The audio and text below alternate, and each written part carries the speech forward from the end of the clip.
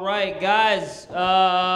Good. I'm having a weird week. I'm not gonna lie. I almost got in a fight, which is not good for me. Cause look at me. I'm not a big person. Like I weigh 160 pounds when I hold something that is 11 pounds.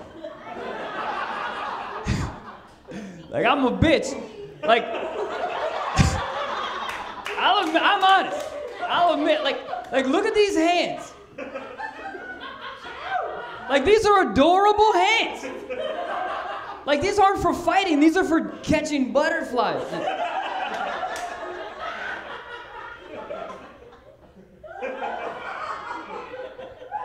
Like, look at this elbow.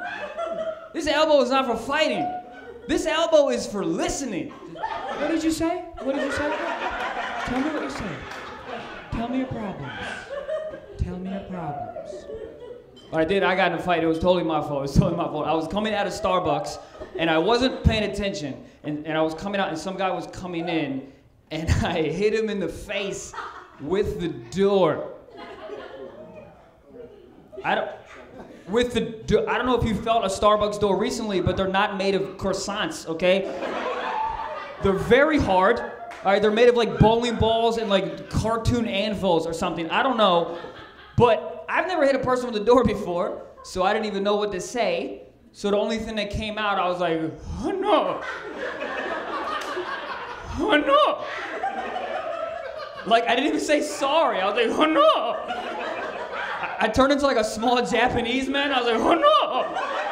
Oh no! Oh no! Oh no! Bonsai!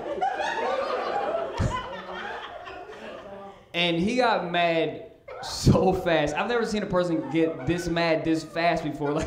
Like he got hit and he was like, no! No! Oh no!